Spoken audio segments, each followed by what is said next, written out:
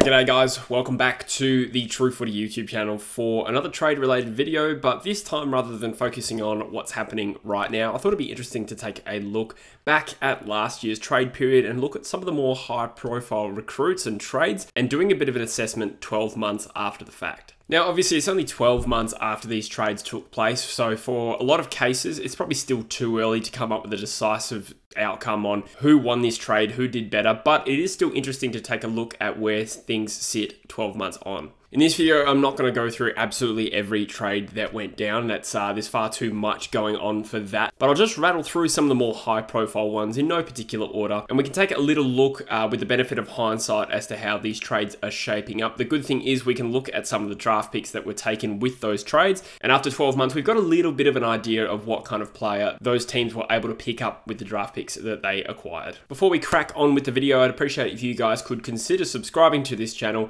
if you haven't already, whether you've just discovered me recently or if you've been a long time watcher but haven't actually hit subscribe. It would mean a lot to me if you would consider doing that. This is going to be a fairly busy time in terms of content. I'm going to be trying my best to cover all the trade period action as it takes place. So if that's the sort of stuff you're interested in, hitting subscribe would help you keep up with all of this trade content. Anyways, let's crack into it. The first trade I'm going to look at is one of the maybe not high profile trades from last year, talking about Peter Wright, who joined the Essendon Footy Club from the Gold Coast Suns for just a 2021 fourth round pick. So at the time it was a future fourth rounder. And this one probably certainly raised a few eyebrows because he's a former top 10 pick at the Gold Coast Suns. But because this was a bit of a salary dump for them, they went through this issue of maybe over contracting and overpaying a few of their high profile draft picks. And it kind of led to this awkward situation where they're a little bit closer to the salary cap than they would really like, especially for a team low down on the ladder. But we'll get into the trade. Peter Wright had a pretty good year, I would say. He only kicked one goal in the first 5 rounds, but going off the stats, he definitely was doing a lot more rucking than when he ended the season. He did kick 29 goals from 21 games,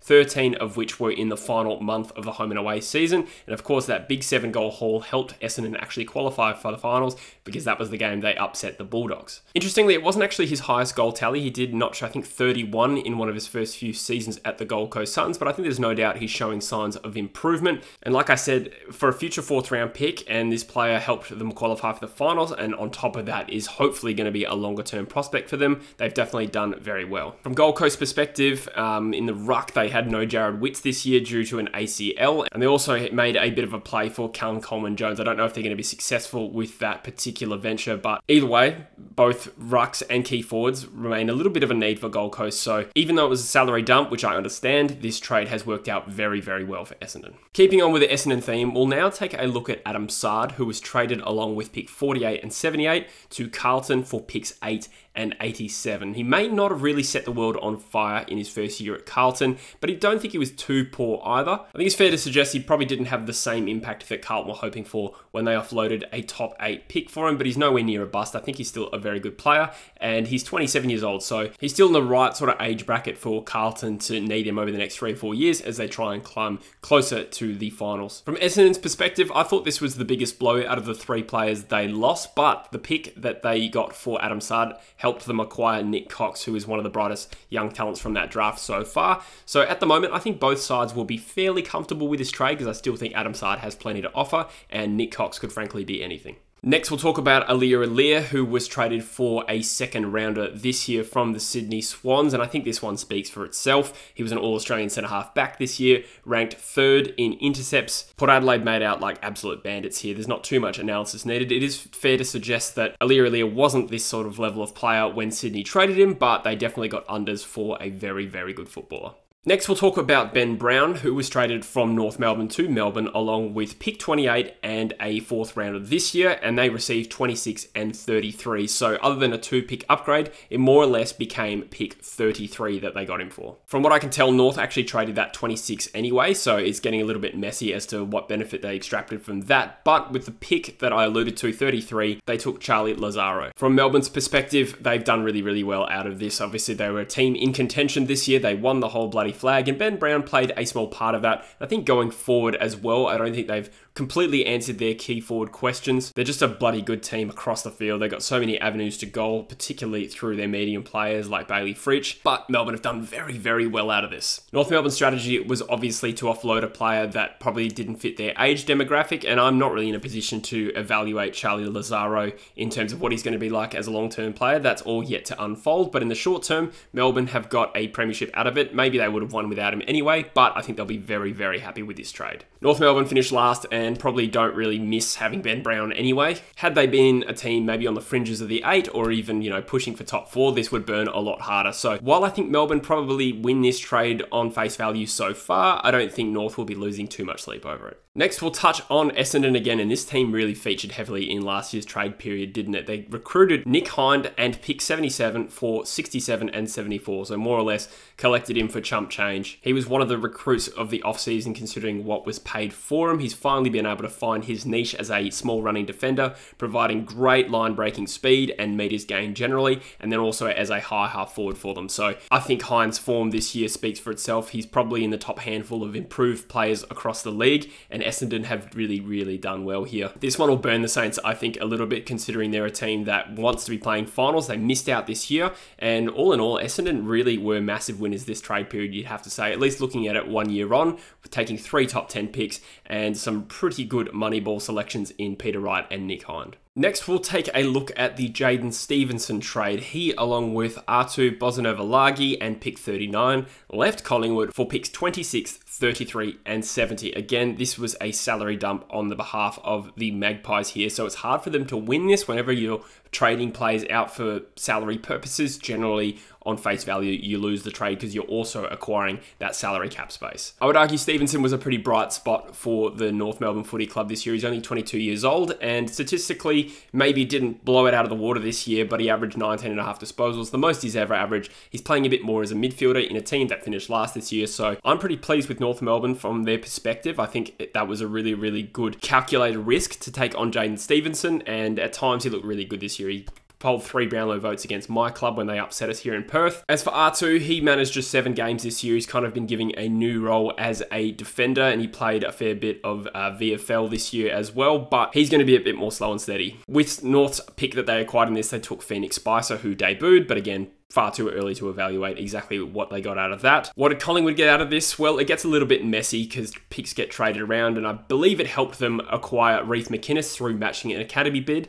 and then they drafted Liam McMahon. So in the short term, I think just on the basis of Jaden Stevenson, I think North have done extremely well out of this. I know the Pies fans are extremely bullish on Reece McInnes. I don't know too much about Liam McMahon, but it's one of those ones that could in the long term work out really well for Collingwood, but on face value so far, I'd rather be North in this scenario. Next, we'll take a look at Orazio Fantasia, who left Essendon along with pick 73 for pick 29 and a 2021 third rounder. Now, looking back through the draft, I'm not too sure what ended up happening with pick 29. I know that Essendon didn't take a pick around that range, so they must have untraded it, I suppose. I'm sure somebody in the comments can illuminate me as to what happened there. In terms of Fantasia, he had a pretty injury-interrupted year. He managed 15 games, but he averaged 2 goals a game, kicked 4 in a big final, so I think from a Port perspective, he well and truly ticked the box for them.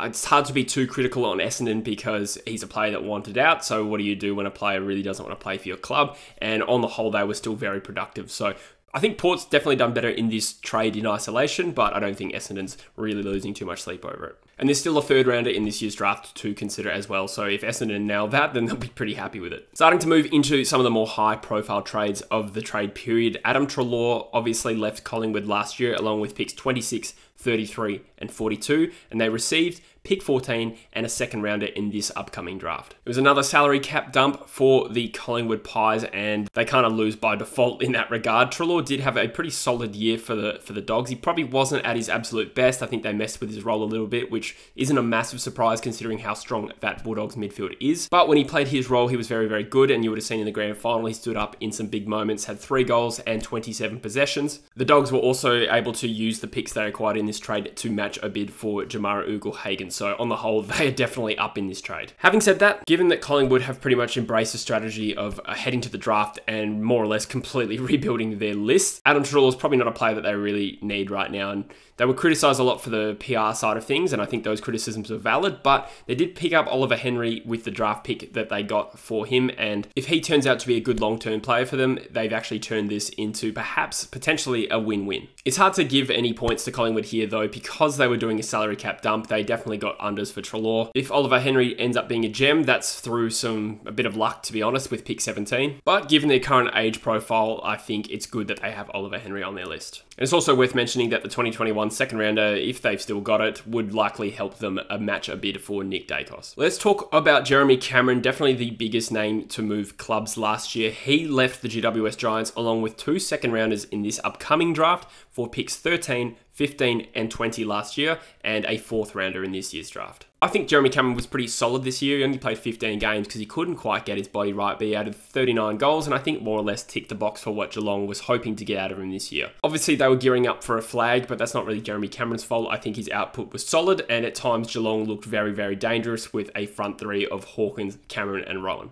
And I also wouldn't underrate the value of having 2 extra second rounders in this year's draft too. On the GWS side of things, they would definitely love to have Jeremy Cameron still on their list, but they did take Tanner Bruhn, Connor Stone and Ryan Angwin with the 3 first rounders last year. The first 2 in particular could end up being gems, so they might actually do very, very well out of this trade. On the negative side of things for the Giants, you do have to wonder about the flow-on effect of yet another star player requesting a trade. He's probably the best player to leave the Giants in their history. Obviously, you don't want to build a culture where it's normal to leave the Giants as well. So there's all those sort of flow-on effects, but there's a chance this ends up a win-win if the Giants have nailed those picks. And finally, we'll talk about the high-profile move of Joe Daniher from the Essendon Footy Club to the Brisbane Lions. This one was a free agency move, so not technically a trade, but Essendon did get compensation of pick 9 for this deal. Daniher had a pretty solid and consistent season, didn't really blow it out of the water, but he kicked 46 goals from 24 games, and from memory may have scored in every single home and away game. I think he's still a very, very important recruit for the Lions. He was so structurally important, and this year they had some injuries, in particular with Hipwood going down, which would have been more dire had they not had Daniher, and then McStay again in the finals as well.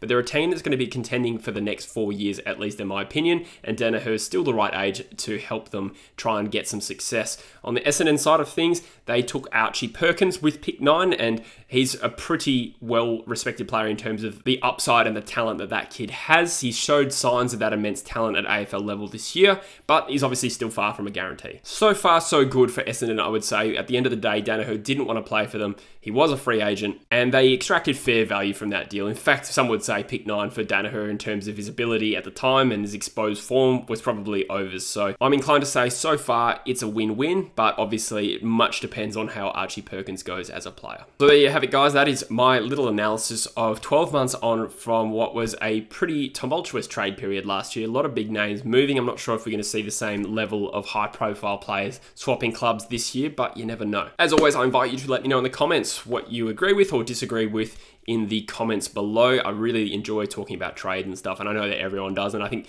the views and interaction around these trade period videos do suggest that. So by all means, if you have something to say, let us know in the comments. If you enjoyed this format of video, guys, make sure you let me know as well, because I'm planning on maybe going back to 2019, and if you guys are responding to this, I'll go back even further, because it's kind of quite a fun analysis. But for now, thanks for watching, guys, and I'll see you in the next video. Cheers.